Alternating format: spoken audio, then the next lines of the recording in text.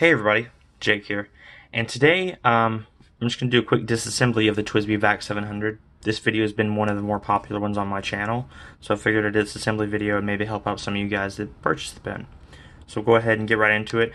Some stuff you'll need, I recommend some sort of paper towel or tissue or something like that, some Q-tips to get down in or cotton swabs to get down in some hard to reach areas. You'll need your TWSBI wrench that comes with your TWSBI pen, your silicone grease. And both of those, if you're not aware, are stored when you get the TWSBI case. They're stored in the bottom here. So if you take off this lid and take out the little white insert, they'll be tucked in right under there. That'll have everything you need, and typically some spare parts as well. Alright, so we'll go ahead and take off the cap. And let's go ahead and actually cotton swab this, because there's some ink up in here. And I kind of ran this underwater a little bit right before this.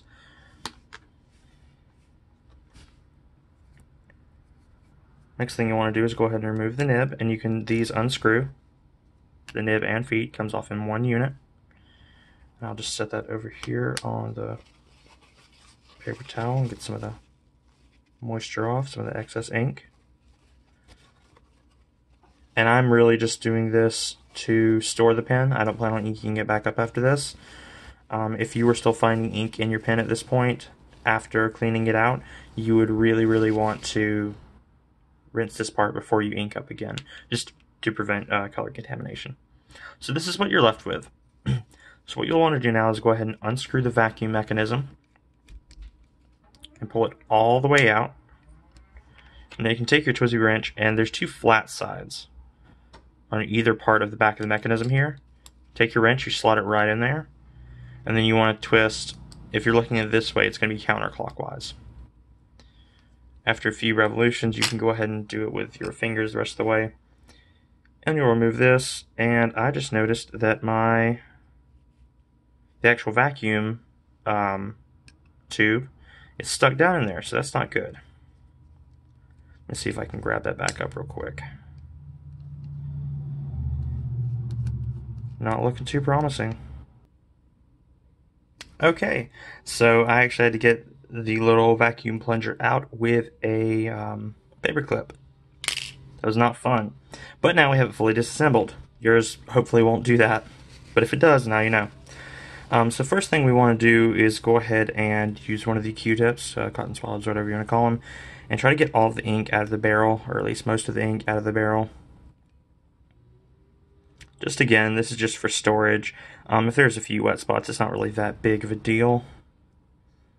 But I prefer, especially with this being a demonstrator, for it to be completely clean, or as clean as I can get it. I'll do the inside as well, just in case. Okay. So here you can see this is the vacuum mechanism. What it does is this side locks in to the back end of the pen, and then once it has the little bar to create suction, this is what you get. So we'll go ahead and extend that and clean off the actual vacuum rod. If you're curious to know why this rod doesn't corrode when it's submerged in liquid, that is because this rod is titanium. And titanium is corrosion resistant.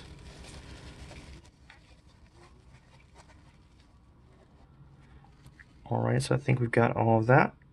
So we will slide this back down. And there's small O-rings at several places on this pen. TWSBI does include some extras if you need them. So in case you lose any, don't freak out. It's okay. There's, I believe, 2. And you can always get more from TWSBI, or I believe they're standard size. You could look up, what size they are, and go from there and get them from your local hardware store. So what you want to do is go ahead and put this plunger back on. This is the Vac700R model, so it's a little different. So you want to put it wide-end down, facing away from you, or away from the back of the pen. So what we'll do now is we'll take that silicone grease that TWSBI provides, and you want to put this on there. But what we'll actually do is put it on a cotton swab first. Now these bottles are rather difficult in my experience to get the actual silicone grease out of. because there isn't really enough to squeeze and it doesn't really drip down, so I'm not sure what their intentions were for this, but if you really squeeze, I can get a couple drops out. That's really all you need. You don't need to apply too much of this, but you want to apply it all the way around that little ring.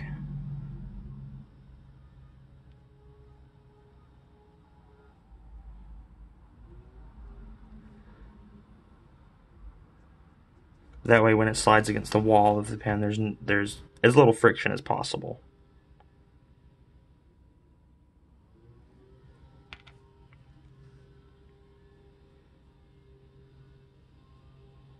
So once you've got all of that applied to that little ring, and made sure that it is fixed on there nice and tight, you can go ahead and begin reassembly. So again, you'll slide this down to here, insert it into the barrel of the pen, go ahead and tighten it down, and then you can do the last quarter of a turn or so with your TWSBI wrench. And then